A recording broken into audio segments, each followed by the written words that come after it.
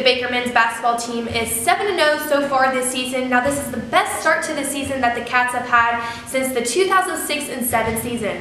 Now the Wildcats look to improve their Hart record to 3-0 as they will take on Mount Mercy this Saturday in Collins Center.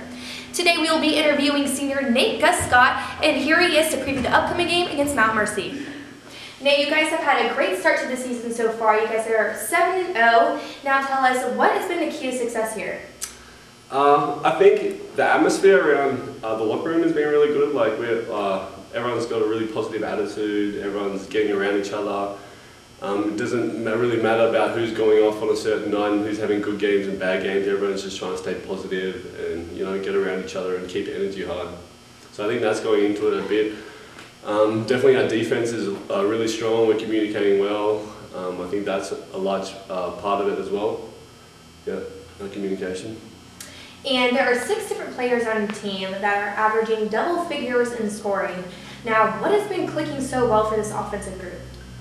I think it's the fact that we do have so many different options and different weapons that can go off. Like if we're getting shut down from a certain aspect of the game, we can go to another different aspect and pound it inside and have the post go to work and then hit shooters out. I mean, we can score in a variety of different ways that really helps us be versatile and hard to defend.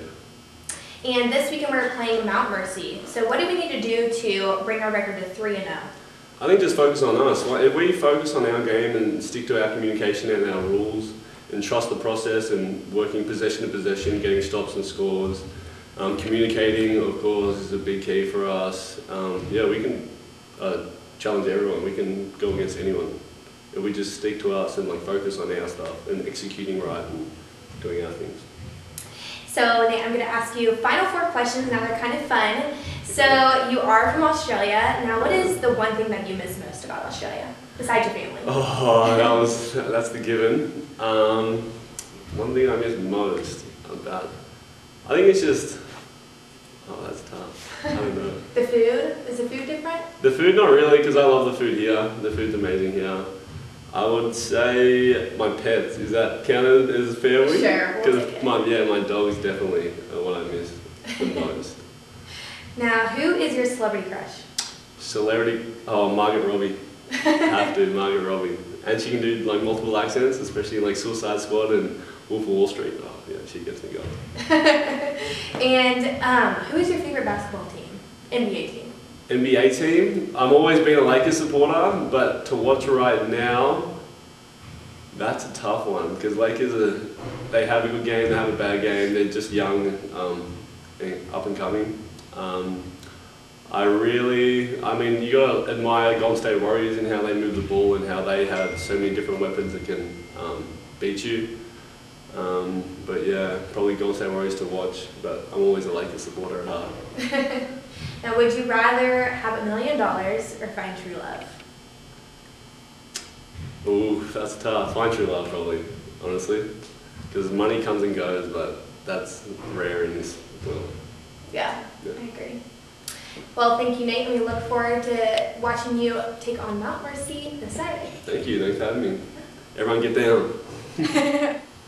The men's basketball team is set to take on Mount Mercy this Saturday inside Collins Center at 2 p.m.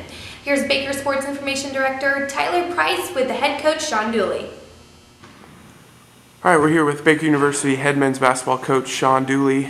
Coach, Wildcats are 7-0 in the regular season, one of the hottest starts we've had in quite a while. Talk about this team and what's been key to your guys' success here early on.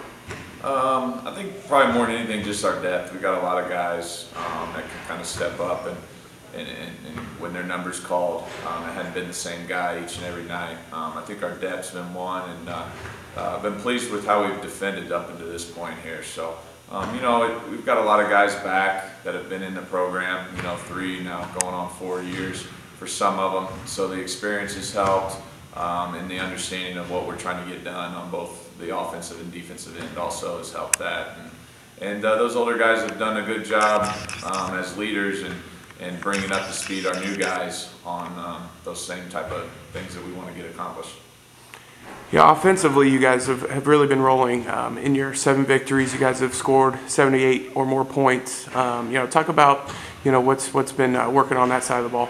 I just think probably more than anything, just our unselfishness. The guys are doing a good job of sharing the basketball, being unselfish enough to make the extra pass and maybe sometimes passing up a good look to get a great look. So if we can continue to do that, and I think probably the biggest thing sometimes with us has been trying to do a better job of the turnovers, making sure we do get a shot, because when we do, we're shooting a pretty good percentage. We just got to make sure we get a shot each possession and not have some of those unforced turnovers.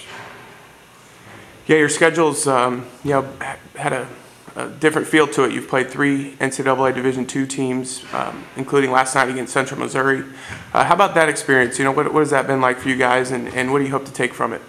Well, I think our guys enjoy the experience. You go up a level and play against there, and just different competition that obviously we don't see every year. But it's been good tests for us, and for the most part, I think our guys have done a pretty good job against against the likes of William Jewell, who's currently ranked in the top 25. Central Missouri, I believe, is just right on the outside, and Washburn's got a great team too. So it's not that we just played an average D2 team. I mean, we played some good D2 teams that are going to do well in their league. So like we told our guys last night going into Central Missouri, this is what it's going to be like, a good test on the road of what it's going to be like in some of our conference opponents. So, with the way the schedule's set up this year, we had more non-conference dates. The conference season didn't start up right away, and I thought it was important for us to go play some of those people on their floor to give us that experience and hopefully prepare us for when those road games happen more frequently here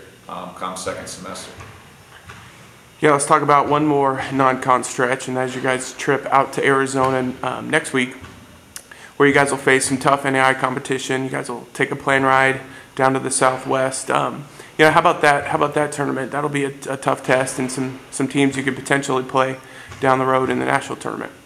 Yeah, it'd be a good test. That first one, the Masters, I think they're currently ranked number 5 in the country. I believe they were a Sweet 16 team last year. So haven't really focused too much on that quite yet, but I know our guys are really excited. We've got one more test here. Conference game coming up this weekend against Mount Mercy.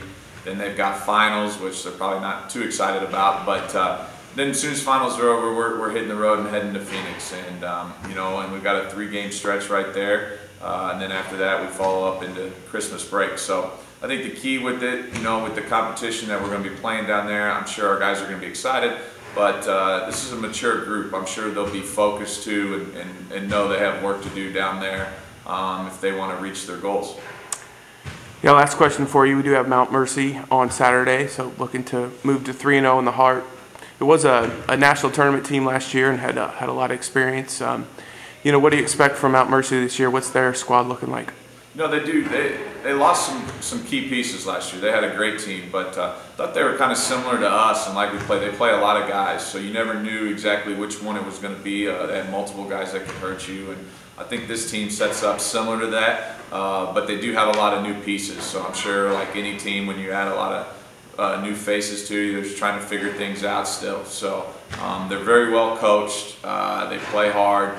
Night in and night out, and they run some really good stuff. They're really hard to guard, so it'll put a lot of pressure on us. Last year we split with them. Was probably fortunate to do that. Kind of came from behind late down here and pulled one out. So knowing them, I'm sure they're going to remember that and be eager to come on the road and get one here. So it's no different than any other conference game in this league. They're all tough. And it doesn't matter what your record is, it's just going to matter who's going to play better, show up that day and play better for those 40 minutes. So hopefully our guys will be focused and excited to play, and hopefully get one more conference win here before we hit winter break. Well, Coach, we really appreciate your time. Good luck Saturday at 2 o'clock. Thank you.